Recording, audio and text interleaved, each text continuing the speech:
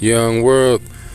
So as I showed y'all earlier, the Dave Chappelle situation, everybody's seen it by now, I'm sure, but new information that's come out. Now they saying that Busta Rhymes was part of the security team that handled the heckler that ran up on and beat him down. If you've seen the ambulance picture of the dude, looked like his arm was bent backwards in half.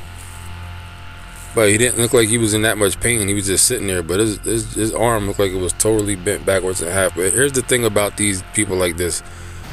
This dude probably is in heaven right now. He probably loves the fact that he got whooped down by Busta Rhymes and members of Dave Chappelle's entourage. You gotta understand the creepy mind state of these heckler type of dudes.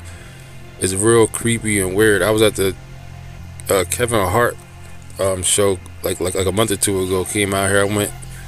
And there was a heckler there, and it was the first time I seen a heckler like up close and personal in real life. These jokers are weird, you know what I'm saying? Like their whole thing is to get attention for the heckle. Like whether they get thrown out, people looking at them, like be happy to be pissing everybody off because you loud and stuff like that.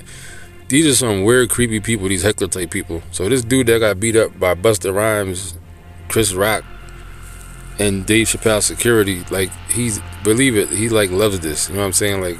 To him, this is like a huge accomplishment in this joker's life. Like this is like he made it at this point as a heckler.